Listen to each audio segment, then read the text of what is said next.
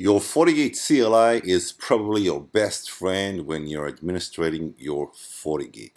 So, a new series dedicated to CLI tips. Let's start.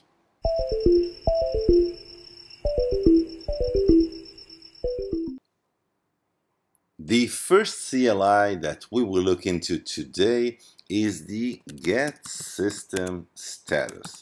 Now, it isn't a fancy command. It doesn't sniff any packets. It doesn't show the different sessions that are running on your Fortigate.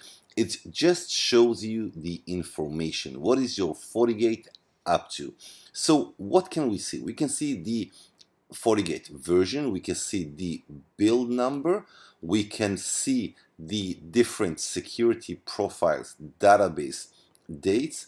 We can also see the serial number of your Fortigate. We can see if your Fortigate is working in a NAT mode, that is Network Address Translation Layer 3 operating mode, or maybe it is working in a transparent mode, which is a layer 2 mode. If you are using VDOMs, it will show you.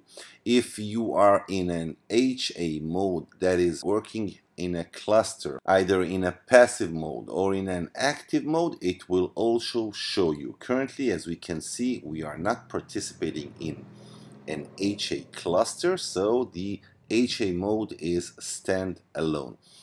We can also see if we're using a hard disk or maybe we're using a flash disk. So the get system status will show you the most relevant information regarding your Fortigate.